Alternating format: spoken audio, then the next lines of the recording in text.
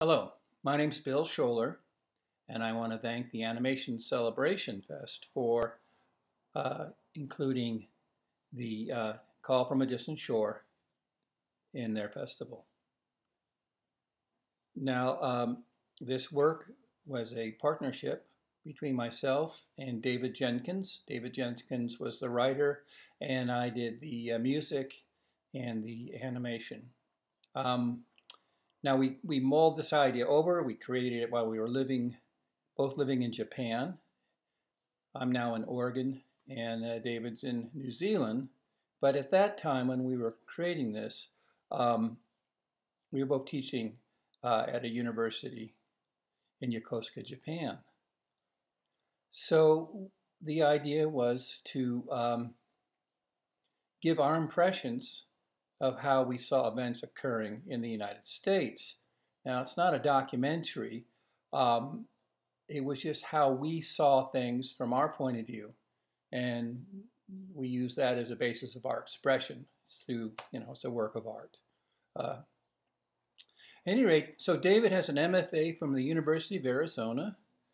He's had several of his plays staged in California and Arizona at art houses and universities. His recent jazz poems were published in Jerry Jazz Musician, and his nature poetry will appear in the next issue of the Tiger Moth Review.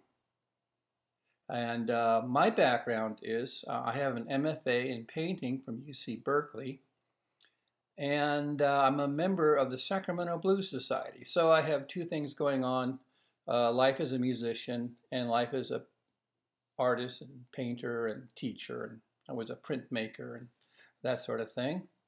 I also ran an arts program in a prison, and I did that for a number of years, Solano State Prison in California, and I ran an arts program that would give the inmates opportunity to participate in classes in music, painting, poetry, screenwriting, acting. And I would use inmates, prisoners who had a facility to teach. I would use them to teach these little workshops, and I would teach the major classes in that program. So, at any rate, so that's my background. I also am a musician, so I have a song I wrote called A World Full of Blues that was recorded by two Nashville greats, a team of Rob Ikes and Trey Hensley. They're kind of bluegrass avant-garde, well, not avant-garde, but cutting edge. And I was really happy that in the recording that they did of this song, that one of my childhood idols, Taj Mahal, also sang some sections. So that was with a song that I wrote called A World Full of Blues. So the name of our film, again, is Call from a Distant Shore. And it begins with a telephone ringing and my wife asking some questions here and there throughout the film. But let me give a description of the film. A Call from a Distant Shore. It's a series of 13 related animations set to music and narrated by poetry. And it's a tapestry of words, music, and imagery telling a story of what it's like to watch one's country descend into chaos from afar. So that's how we felt about it, that there were problems, and we wanted to express that. As I said, the process was that David would send me some poems, and we would meet. Sometimes I would go out to where he was with my tape recorder and record his narrations. Sometimes he would come to my house in Yokosuka, and we collected his audio material there. And I used a GarageBand that I used for that. Now, let me see. No, I used Logic Pro to record David's narrations. I also use that for my music. And I'd collected a number of different instruments over the years from different countries. So you'll hear actually that instrument back, no, over there. It's called a Kapachi mandolin. I got that in Bali. I used that on one of the tunes. Different Kyoto, no Koto, sorry, not the city, but Koto, shamisen, sanshin, um, an accordion. I'm mainly a guitarist, so you hear a lot of guitar work throughout the soundtrack. So lyrics are poems, music, and then the animation would come into play. And for the animation, I used Premiere Pro to create the animation, but the images were created in Photoshop. So here's some of the images here. And for instance, these are all watercolors. So in the film, I combined this image and then cut and pasted and overlaid this image and then kind of did some manipulations. The manipulations I did were simply to take a painting, photograph it, repaint it, photograph it, repaint it, photograph it, repaint it, photograph it. And so that was something that I started with. My wife's a teacher. She's retired now. But in Yokosuka, she was teaching animation to the kids at the middle school. And so I was able to learn from her how to do this sort of thing, and using Premiere Pro. And we taught a class together in animation, and I had this idea of, well, what I would call kind of growing images. So images, here's that train wheel. There were two of them. This one here, that one there. They're combined, with this track here. Anyway, so I had the idea of doing a drawing, photographing it, extending some lines, photographing it. So it's kind of a growing process. The images grow. So I didn't really have too much of animation with a figure walking across the screen, but mainly a picture that changes and changes and changes with the additions of images. So let me see if I can find an example of that. So these are watercolors that were put into Photoshop and then altered within Photoshop.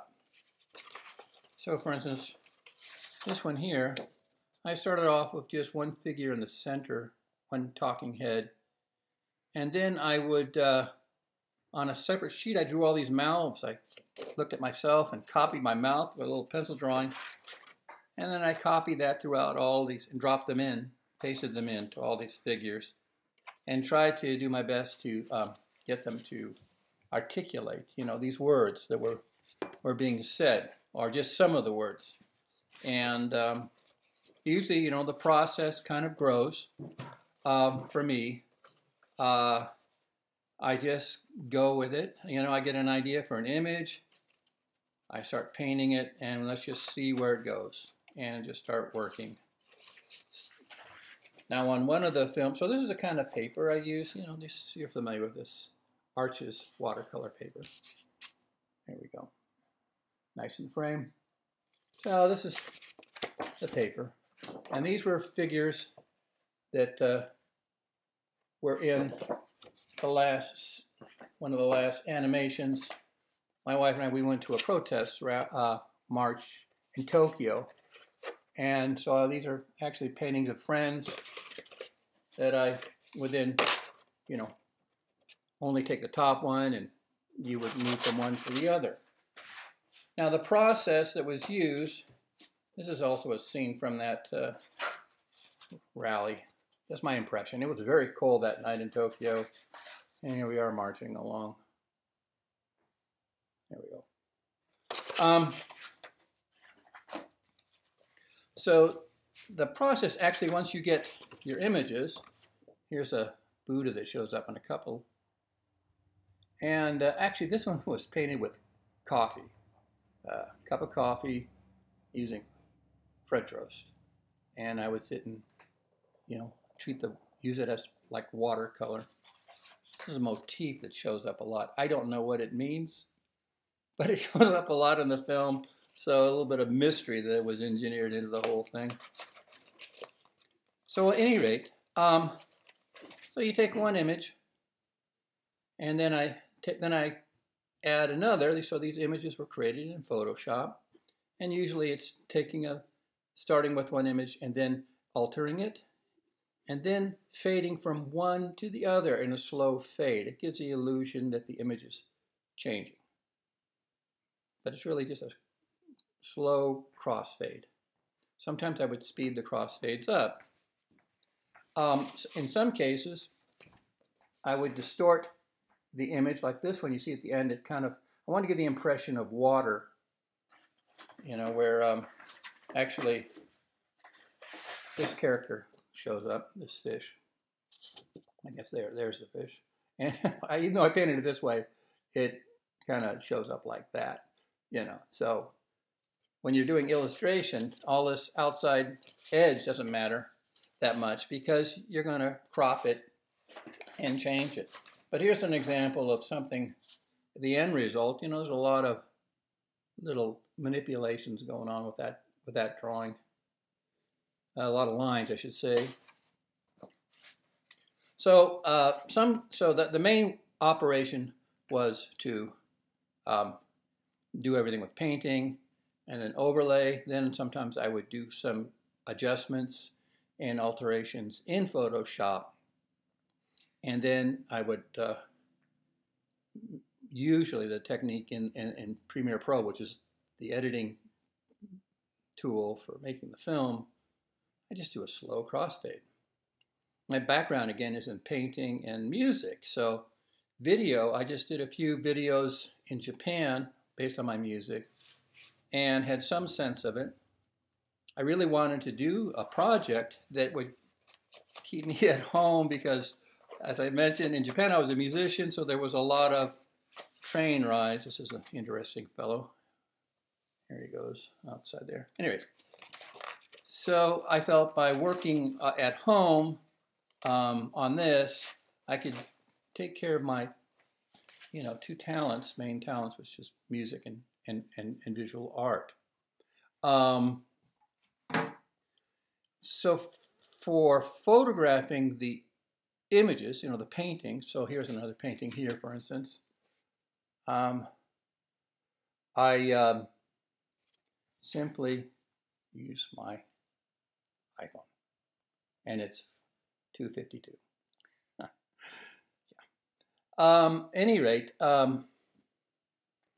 although some of the, when I first started off, I used a copy stand and a Nikon camera, digital camera.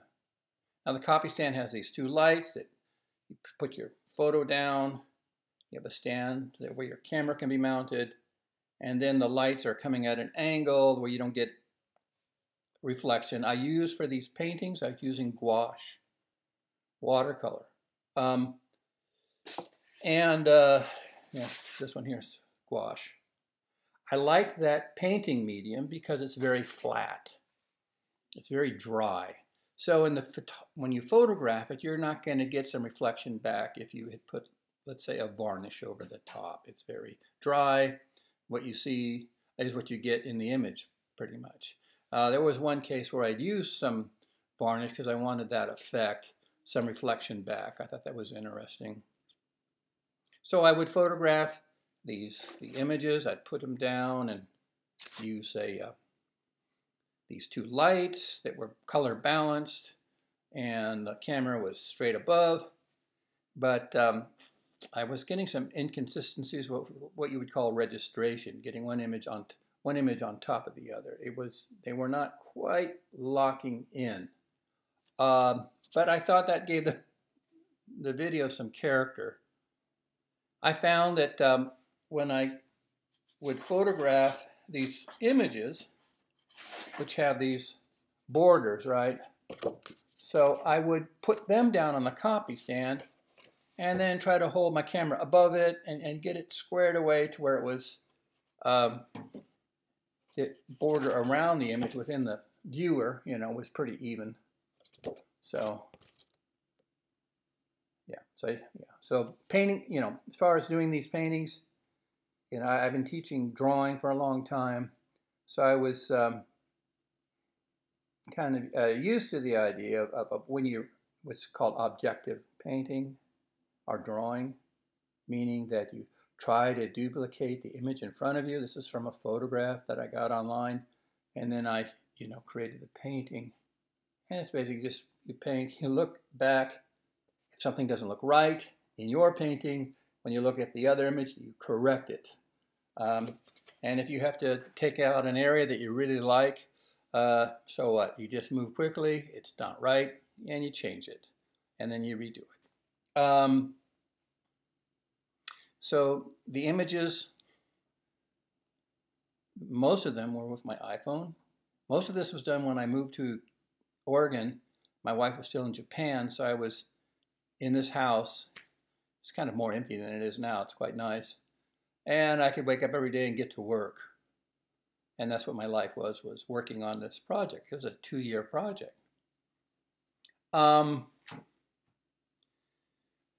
So most challenging parts of this, then when I got the image into the phone, I would mail it to myself and then get it into my computer, the one that I'm talking to you with right now, and download it into the program and make the alterations, change it into a JPEG, put layers, you know, compress the layers and all that sort of stuff.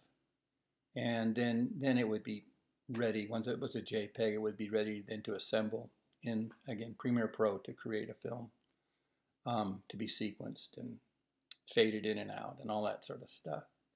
And the soundtrack would then be brought in from the Logic program.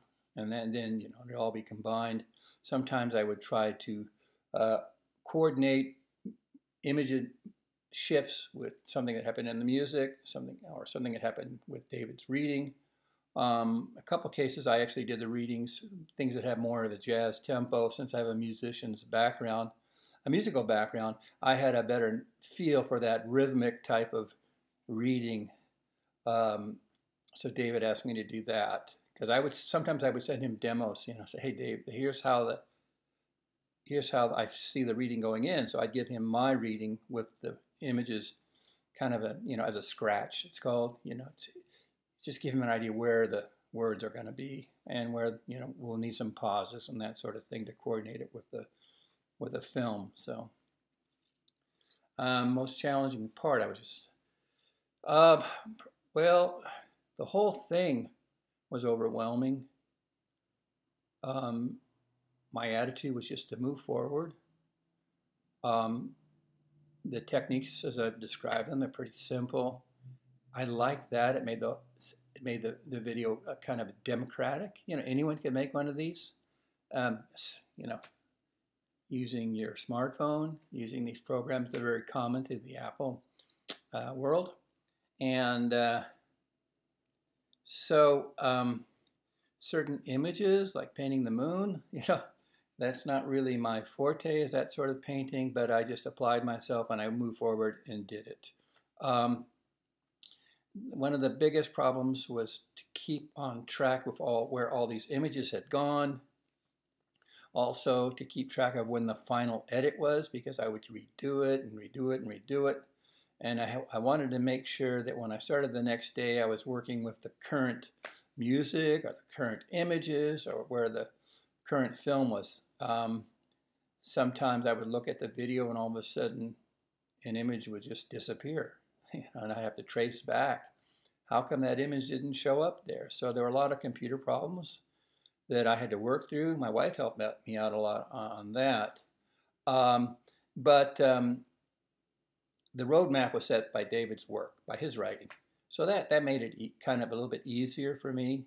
I really admire his work, and I like the way he does his readings. You know, so I wanted to make sure I didn't get in the way of the language or the words of his reading that was carrying the load of the expression. The paintings were augmenting that. I didn't want the paintings to illustrate what he was saying. Sometimes they do. I really didn't want that. I wanted to um, use the paintings to extend the feelings and ideas that David's poetry presented. So sometimes, the images that I was creating were not in his work. And then there were cases where they were. But I was really worried about illustrating. I didn't want to do that. I wanted to create an expression in my paintings and in my music that was unique to itself. That mixed well when combined with David's writing, and then it gave the impression that I thought was, well, a lot of these impressions you just discover. You put things together, and you really, when some sort of feeling or emotion is created along the way as you're working, they're like gifts, and you keep your eyes open, your ears open to recognize when something interesting has happened. So it sounds like, so I was trying not to control it too much, but just keep my eyes and ears open. Like sometimes the registration was off. The image was here, and then all of a sudden it would kind of jerk as you went to the next frame. And at first that bothered me, but then aesthetically it seemed okay. So I tried to keep those type of happy accidents, those fortunate mistakes that come along when you're creating something. So advice that I would give for someone to take this sort of thing on is stay focused on what your desire is to do, and support yourself, and be patient with yourself. Be nice to yourself. This process has an element of resistance to it. In other words, it doesn't happen quickly. It's a slow process, and so you have to have faith in what you're doing. But just to stay engaged and enjoy the process, even though this took 2 years to do. But it gave me something, when I woke up in the morning, that I would get to work on. And yeah, there's again these surprises that happen along the way, and you have this general idea, and you're sharing it with, in my case, with a partner. So I would run these things by David through the internet, and hey, am I on the right track with this? Or this is my take on this poem. Does that resonate with you? And in some cases, he said, well, gee, I felt it would have this sort of feeling. He's a very good person to work with. So, okay, so I would scrap and redo. But that didn't happen that much. We were both kind of venturing out in an area we've never really worked before. So, so as far as getting started animating, get started animating. Just don't worry that you don't quite understand the techniques. As you work and a problem comes up, you'll find the way to get a result. It may not be the result you wanted, but it's a result that will lead towards a completed work, something you can look back on. And again, it's a lot of work. It takes some time. It requires patience, as I said, patience with yourself. But it's kind of neat to look back on it, and sometimes you wonder, like, how did I even do that? So yes, start. It's an adventure, and an adventure means you don't know how it's going to turn out or how it's going to go about. How are you going to get these things done? But that's part of the things you should really relish when you're doing it. And all of a sudden, one day it's done, and you can look back on it, and then you move on to the next thing. But yeah, I would encourage you all to do it. Be kind to yourself. I congratulate you if you're going to do this sort of thing, and it's a nice, contribution to the world. You're offering your point of view. You're sharing your talents. You're discovering your point of view. You're discovering your talents. by doing this type of work. Well, thank you so much again for taking a moment to listen to this little presentation, and I hope you're enjoying the festival. Bye-bye.